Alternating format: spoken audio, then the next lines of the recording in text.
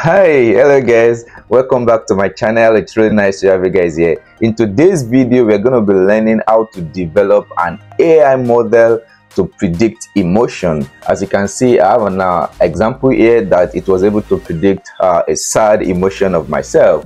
But we're going to be able to predict different kind of emotions using this AI model. We're going to be able to predict angry, disgust, fear, happy, neutral, sad, and surprise, right? So because this is the data that we are using, the FER 2013, so we're going to use this to be able to predict different kind of emotions on faces of people, right? So we're going to be coding our model from scratch. I'm going to be training our model from scratch. So I'll be copying the code that I've written before, and I want you guys to just follow through by just typing, because when you type the code, right, you are also learning. Don't just look for code that you just copy from anywhere, because I wrote mine from scratch before before copying and pasting. Okay, so let's get started.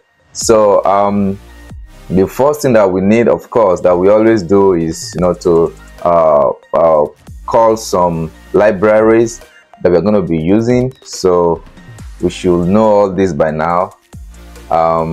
So TensorFlow, this is the model that we are using that will be able to train, and some of libraries that are like AI libraries, right? So to kind of structure our model, right? So just run this. If you have specific question about any of these libraries, just let me know. I will explain. Okay, so that's done.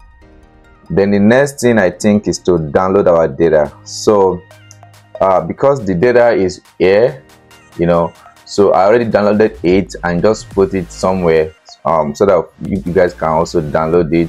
So this link, I will put it in the I'll put this code in the description so that you guys don't make mistake. Okay, so if you get everything right, you should be able to download it. So that's the data that we are using. The data is really small, 63 MB compared to the food one that we did in the last video. All right, so the next thing, so we downloaded it as a zip file. So now, so in here you should see a zip file right there, see? So but now we need to unzip the file. So this is the code to unzip the file. All right, so good. I think the unzip is done. When you unzip it, you should be able to see something like this: test and train. All right, so the next thing that we need to do is to actually do some data cleaning and data augmentation. So like this one is just to, so if you can see, if you see these images, right, they are kind of grayscale images, different angles and all of that. So we need to kind of make them uniform, right, to make them look the same, so that the AI will be able to train better, right? So that's what all of this is for. So you can see we rotate it by this, we shift it by this, we zoom it, horizontal flip and all of that, so hopefully you guys are able to see this. So you can pause the video, then you go all the way, right? Okay, so because this one is really long, so what I'm gonna do, I will do this. Let's do this so that you can see it in one. So I'm gonna run that. You can pause the video to look at that, then I'm gonna run this. I think that's better. Good. So you see we have 28,709 images for training and 7178 for testing. All right, so then just a note too, while writing the code, don't use the GPU, right, so that you don't waste your GPU time. I'm writing the code with the CPU.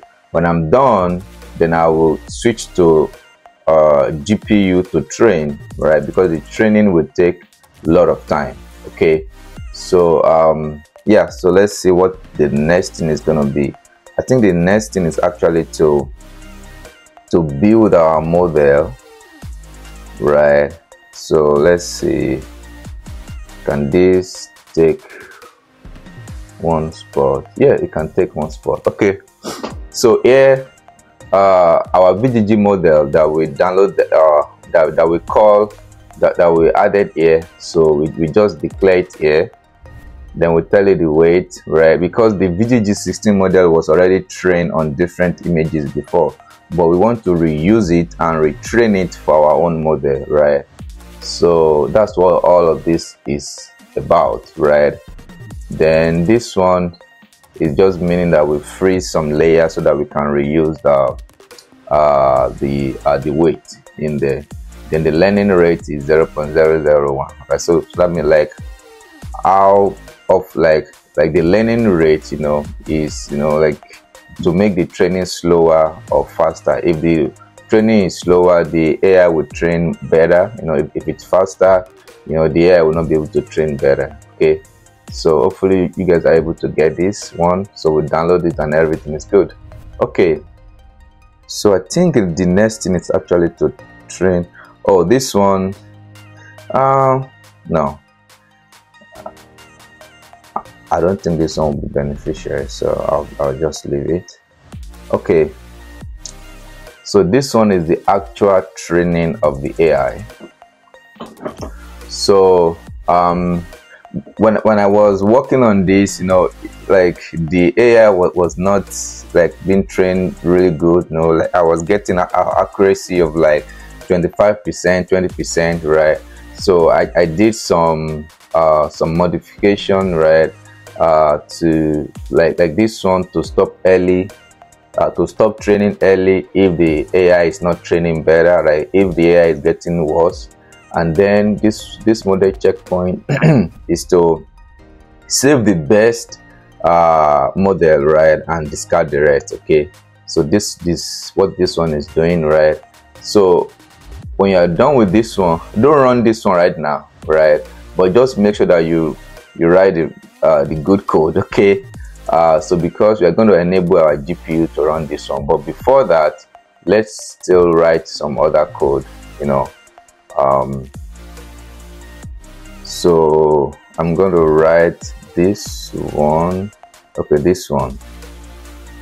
So this one also, because after I finished running this, the training accuracy was still not good, so I wrote a different code to actually retrain the model, and this is what I used to retrain the model. So like the first one I trained it for 20 epochs, this one for 10 epochs. Okay, again, don't run this right now. Okay, so I think after this one we're going to run it.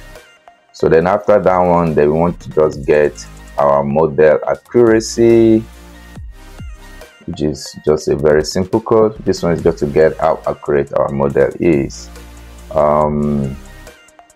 Yeah, I think we should stop right there. Okay, so yeah, so this code, I think to this point we ran it. So hopefully you guys wrote all this code correctly, right, with no errors, because now we're going to switch to GPU. Let me switch to my GPU runtime, GPU to GPU. Okay, so it's trying to connect. Then I think when I run in this, my image will disappear because I put it there with the code. So so just click on runtime and run all. Okay, so that it will run everything, because this one will take some time, maybe, I don't know, maybe an hour or so. Then this one will take another time. So just want to run everything. So run all. Yeah, you see that my image disappeared because yeah, but anyways, so now you see it's downloading we did this one already, right? But because we are running from scratch, because when you switch to GPU, it will delete everything that you've run before, right? So now we are loading so now the training just started. This will take some time, right? I'll probably just fast forward the video, right, so that I don't waste a lot of time on YouTube. But yeah, I'll leave now and I will come back when the training is done, and I will tell you guys how long it took for me so that you can plan, right? Thank you.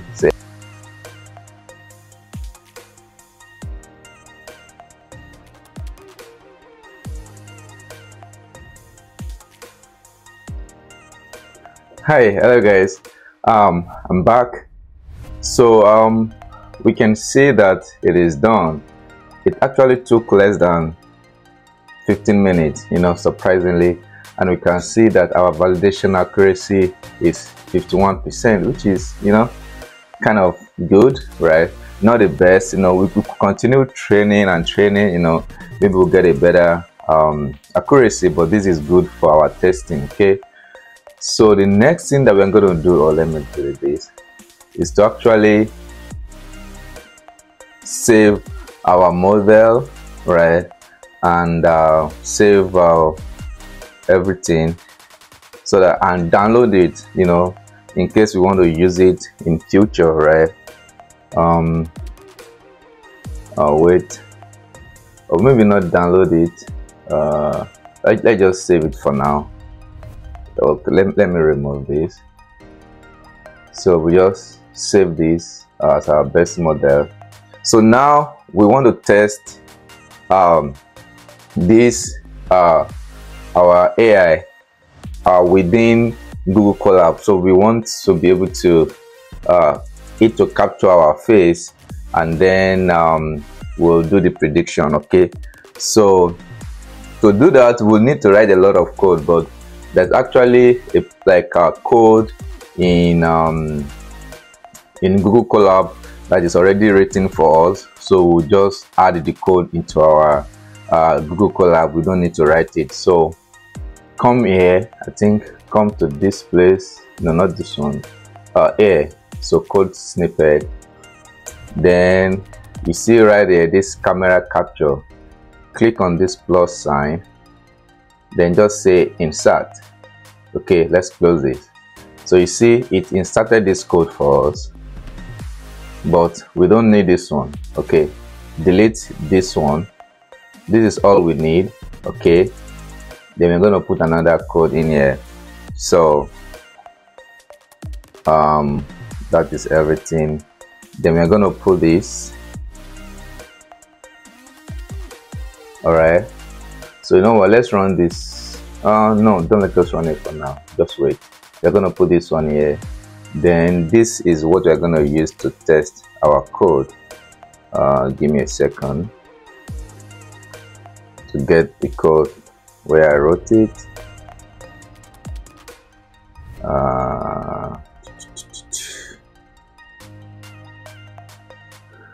So this one, so we'll take a picture, then we'll read it. Then you remember what we used to train the AI is gray image, right? Gray images. Okay, so that means the image that we are going to be taking is colored image, so we have to convert it from the color to gray, then gray back to colored, for the for our AI to be able to use. So that's for that one. Then the last code, I believe, yeah, is just to display the prediction. Okay, so this one just to display the prediction, right? So now let's run the code. The first one, let's run the code from our Google Colab. So we run this one. So this one, when you run this one, we're going to take a picture of ourselves in Google Colab. Okay, so when you run this, you have to give Google Chrome the permission to use your camera, right? If you're on Mac, or Windows or anything, you have to give permission. So when I click on this, so you see the cell is requesting permission, say accept. So now we're going to run it again. So you see now, so for some people it will show in here then cancel, then you have to come in here and allow. Okay, so now let me try to see myself. Okay, I'm seeing myself here. So what face should I make? Let me see. Let me make a happy face. So that's my happy face. Let me use my glasses back. So now let's see. Let's run this. Okay, so now let's do the prediction if our AI is able to know that that's my happy face. Oh, it says neutral. I think the lightning condition is not good. Okay, so let me try one more time. Let me run it from here. Let me try it. What can I do differently this time? Give me a second. Let me turn off this light. Okay, so turn off that light. Then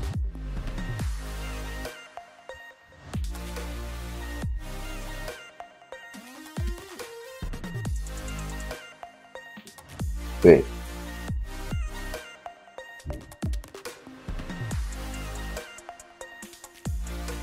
All right, let's see this.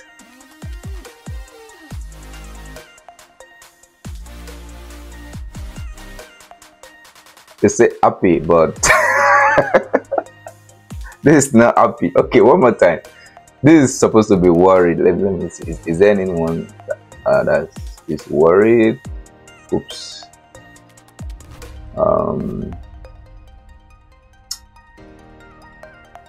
Sad, neutral, happy, fear, disgust. So you see that when I change the lightning condition, or something happens. So lightning condition is really key. You know, if your like your room is really like have good lightning, you know, it should be good, right? So let me do something.